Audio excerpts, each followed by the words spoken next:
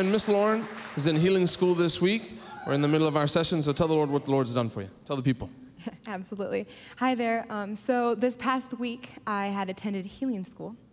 And so before coming to healing school, for the last 11 to 12 years, I had experienced the right side of my body pain, only on the right side of my body.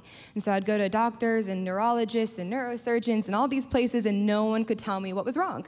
And so I kind of just gave up on the journey. I was like, well, Jesus is going to heal me. And so when I came to healing school, the scripture that really released into my spirit man was he who had began a good work will complete it to the day of fulfillment into Jesus Christ. And I was like, that's my word. It's going to be fulfilled. Everything from my whole body will be healed.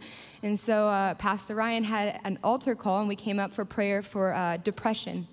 And I had been dealing with depression for the last for a while. And so I went up and I was like, Jesus, let's go. I'm going to be set free now. Faith is now.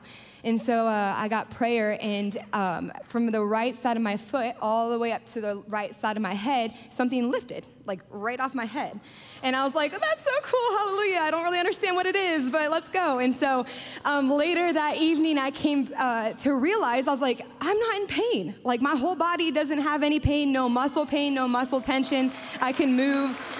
And so if you guys are looking for healing, anyone online, if you're looking for receiving the healing of Jesus, I would recommend Healing School. Come sit under the anointing, sit under the sound word of God, and you'll get healed, no matter of fact. So, hallelujah. Praise the Lord. Thank you, Jesus. He still heals today. Amen. This program has been brought to you by the friends and partners of Revival Ministries International in Tampa, Florida. For more information on the ministry of Drs. Rodney and Adonica Howard-Browne, or for additional resources, visit revival.com.